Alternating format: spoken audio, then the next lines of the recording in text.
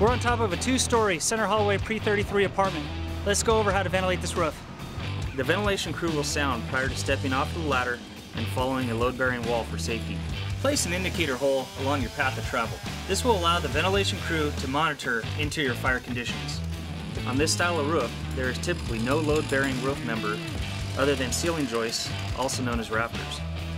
The sounder will find a rafter to follow the work location. An inspection cut is vital for member direction, construction type, and most importantly, safety.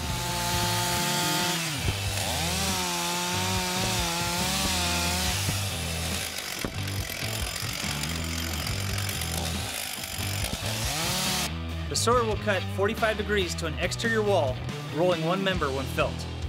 Then perform a head cut to locate the same member if felt. If that member is not felt, the construction type is perpendicular, going left to right.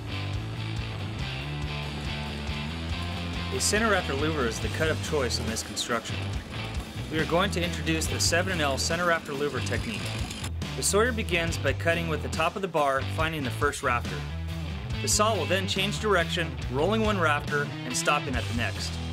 The sorter will then perform a parallel cut to form a 7. A second parallel cut is next, followed by the base cut rolling one rafter. This forms the L. Let's watch our crew perform a 7L center rafter louver. Notice the foot alignment is in line with the rafters. This increases your chances of standing on a sound member and aligning your proper cut. A center rafter louver will work for almost all styles of conventional construction. Start small with a single panel and expand it if needed. Expanding the ventilation hole can be accomplished by cutting with construction. Once the initial ventilation hole is in place, extend one parallel cut. Now extend the opposite parallel cut and finish with a base cut rolling one rafter.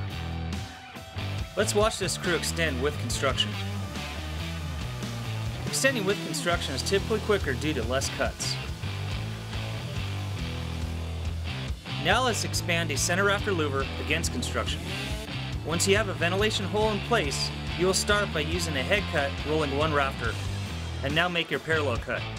On the opposite side, input a parallel cut followed by a base cut rolling one rafter. Watch as this crew extends against construction. Switch hands whenever necessary to avoid stepping into a pre-existing hole. Extending a ventilation hole should always be done working towards your egress. Trenching any roof is typically a defensive operation. The trench requires that some sort of ventilation has been done. The most crucial decision is to decide where to start. The trench should be close to finish by the time fire reaches it. Notice how the crews work from one side to another, ending on the same side as their ladder placement. The sawyers are using a 7 and L technique in this operation. This cut is similar to pre-existing styles out there and can be used for a single center rafter louver. It has many advantages over the running head cut during a trenching operation. Less cuts, less change of direction with the saw, keeps the crew together, equal amount of saw work, larger openings, can be done in the smoke and at night easily by using rafter feel instead of relying solely on sight, evenly spaced louvers for sure tilting, and most importantly, easy to remember.